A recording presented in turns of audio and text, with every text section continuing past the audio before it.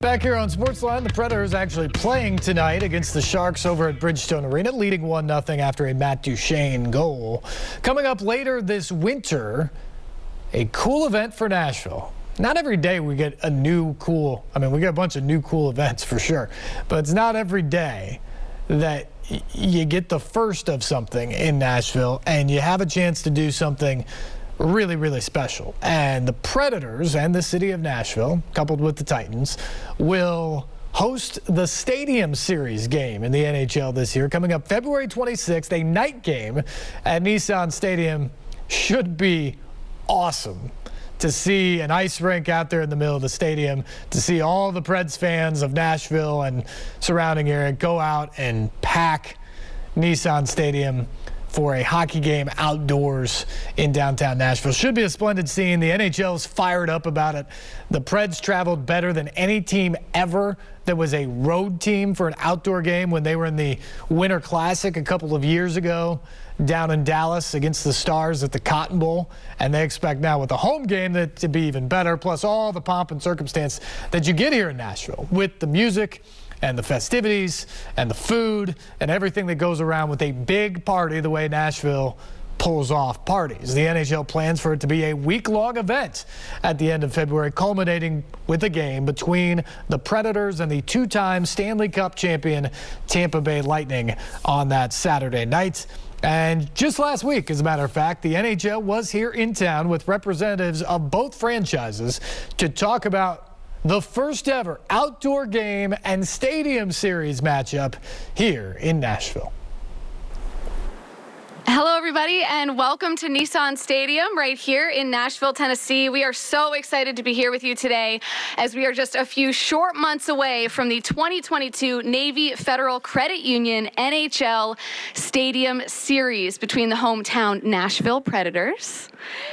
I was expecting something from the crowd, right? And the two-time defending back-to-back Stanley Cup champion Tampa Bay Lightning. The game set for February 26th outdoors right here on the field behind us, the home of the NFL's Tennessee Titans. I can still feel the excitement from Monday's victory emanating here in the stadium.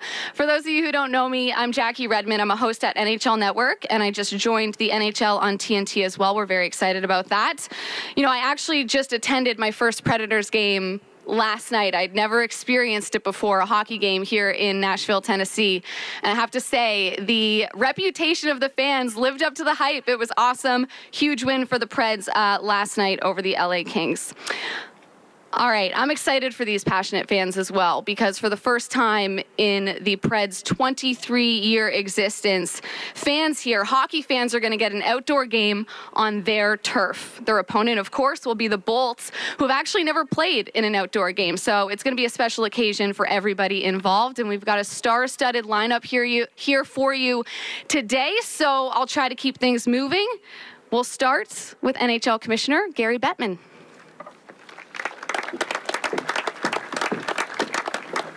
Thank you, Jackie. It's a beautiful day. Hopefully, when we play the outdoor game, it'll be a little bit cooler than this. We are thrilled to be bringing another league event to Nashville. When I think about Nashville hosting the NHL, not just how great every game is at the arena, the Bridgestone Arena, but I think of the 2016 All-Star Weekend. It was our first 3-on-3 All-Star game.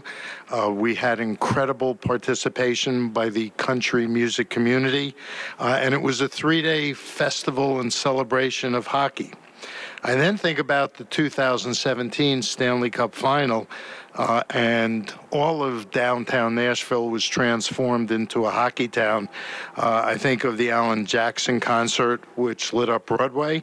I think about Luke Bryant on the roof at Tootsie's, and the incredible excitement and support that not just the Predators got, but NHL hockey got. It was exciting to be here, and I even think back to when Nashville hosted a draft. every time we come to Nashville for a big event, we know it's going to be special in Nashville, and that's why we're excited to bring our first outdoor visit to Nashville, and we will reimagine this amazing stadium. It's going to be a great event, and so I am proud and excited to formally say we're thrilled to have the 2022 Navy Federal Credit Union NHL Stadium Series game here at Nissan Stadium, the home, as we all know, of the Titan. This event, it will be a week-long celebration. There'll be more details to come, but as always, you know, you can expect the entertainment and music community in Nashville to be an integral part of the festivities of that week. And with that, I want to acknowledge and thank a number of people, starting with the Predators organization, Predators CEO Sean Henry, General Manager and President of Hockey Operations, David Poyle. I'm thrilled that players Roman Josi and Matthias Ekholm are here with us today. Thank you for joining us. And on the other side of the spectrum, or the ice, will be the Tampa Bay Lightning, two-time defending champions. They're represented today by CEO Steve Griggs and players Victor Hedman and Ryan McDonough. And while this will be the first outdoor game for the Lightning, it will be Ryan McDonough's fifth outdoor game, and he can tell you himself how great it is to play in an outdoor game. I also want to acknowledge and thank Tennessee Titans President and CEO Burke Nihill. Thank you for welcoming us to and sharing your home with us. This is a stadium that is building its own football traditions, but we think for the outdoor game, we're going to reimagine this place a little bit. We'll restore it back to its normal look, but for the outdoor game, we think it's going to be a lot of fun. Also here today behind me is Ron Hainsey, NHLPA assistant to the executive director, and frankly, without the great cooperation we get from the Players Association and from the players, these events wouldn't be possible. And I also want to acknowledge, perhaps most importantly, is Navy Federal Credit Union Manager of Branch Operations Ronald Fletcher for their partnership, their sponsorship and name branding of the Stadium Series game here. And I'm delighted to announce that we have a multi-year extension of our relationship, designating Navy Federal the official military appreciation partner of the NHL. Again, this is a multi-year extension, and we're delighted with the fact that Navy Federal is focused on serving active duty military members, veterans, and their families, and what they do in the community is outstanding, so we couldn't be more proud to continue this association. This is the second outdoor game for the Predators. As I mentioned, it's the first for the Lightning. The first Predators outdoor game was the 2020 Winter Classic against Dallas at the Cotton Bowl. But what we have here as well, and it's a term that I have rejected and really don't like even repeating, too non-traditional. I don't even understand what that means anymore, because Tampa and Nashville are as traditional as any hockey market. So these two teams have helped to obliterate that term. These are great organizations with great fan bases, and they really lead the way in terms of community involvement, fan engagement, and game presentation. So having these two teams, we think, is going to make the Stadium Series game really special. Also, in terms of redefining things, this game will be on TNT, which is already defining the way that we connect with our fans on television. They are off to a great start, and they've done an amazing job of hiring talent such as Jackie Redmond, who has been a long-term part of the NHL network. Tickets go on sale public sale tomorrow. There's been an extensive pre-sale, but public ticket sales go on tomorrow, Thursday, October 21st at 10 a.m. local time, Central Time. And tickets will only be available through Ticketmaster, the official ticketing partner of the NHL.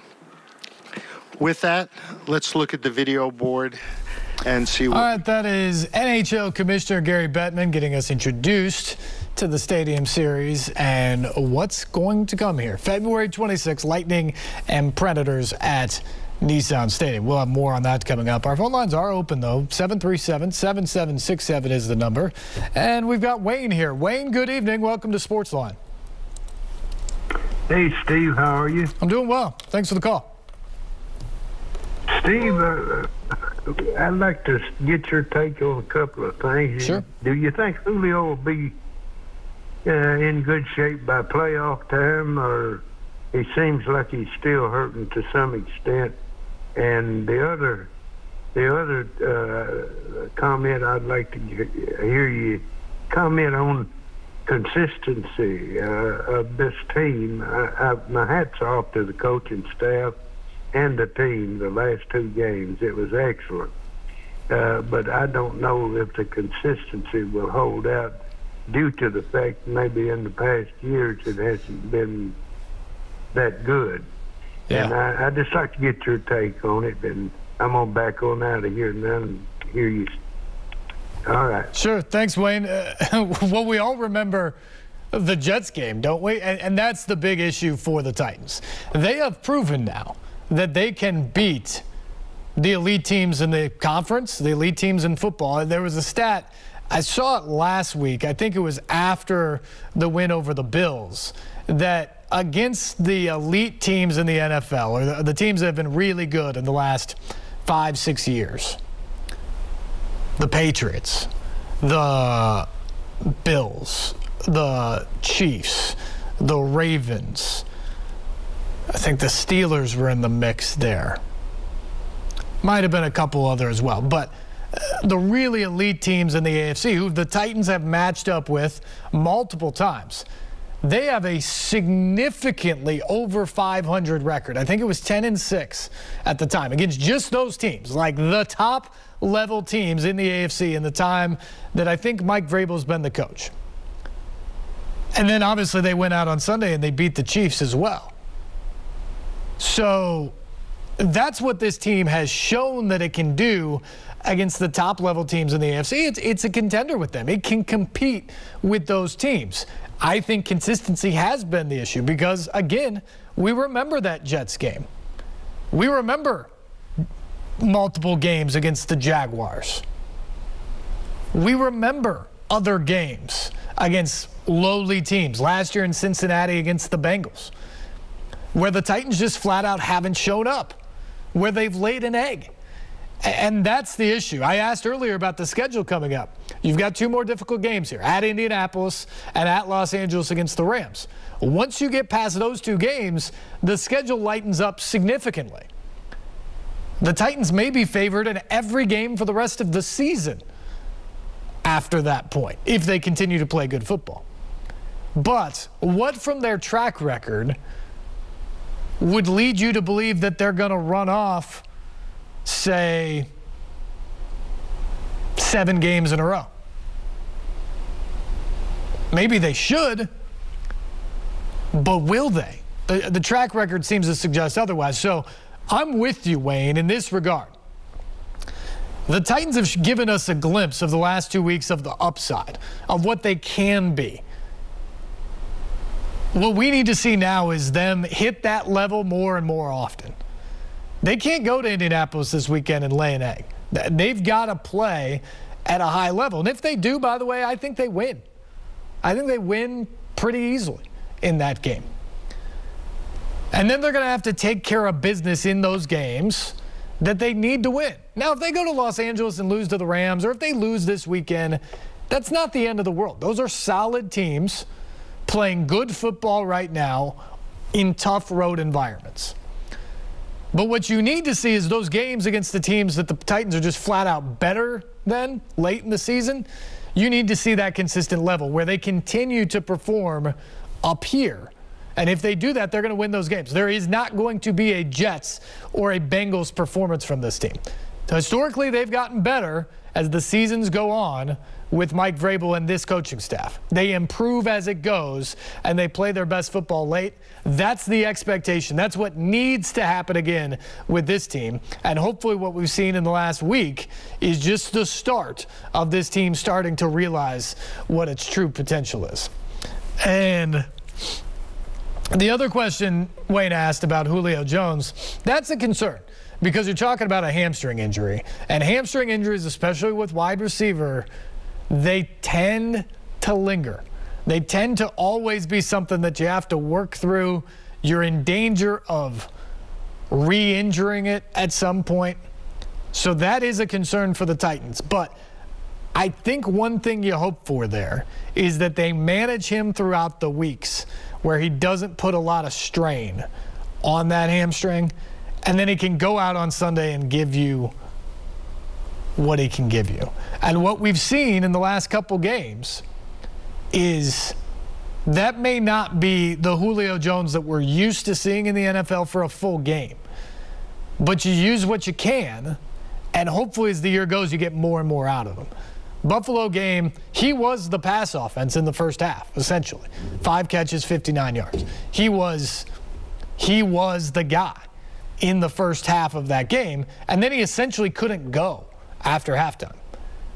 On Sunday, he was a bigger part of the game plan, but still most of his work, most of his catches came in the first half when the Titans were really buzzing on all cylinders. In the second half, they ran the football a lot more, didn't need him on the field for that. And essentially they were milking this lead. They didn't have to throw the football, so they didn't risk him in that regard. I expect you'll see more of Julio Jones this weekend in Indianapolis if they need him. If they're up big again at half, I think you're going to see him kind of take the foot off the gas in the second half again and continue to give himself some time to work its way back in. If they're in a game in the second half, I think you'll see more of Julio Jones in the second half this week. And that's what you've got to hope there. So it is a concern because hamstrings do linger when it comes to wide receivers. But I think what you've seen the last couple of weeks is the start of getting him back to what you hope he can be. And hopefully they continue to bring him along slowly, get more and more out of him each week. And then by the time we get to the playoffs, which was the ultimate question, he's full go, ready to go across from A.J. Brown. And you have that 1-2 receiver combination that we've been dying to see at full strength with Derrick Henry in the backfield. We still haven't really seen that. As well as they played the last 2 weeks, we still haven't really seen that. And that's something Titans fans are looking forward to. Take a break. Much more when we come back. You're watching SportsLine on News Channel 5+.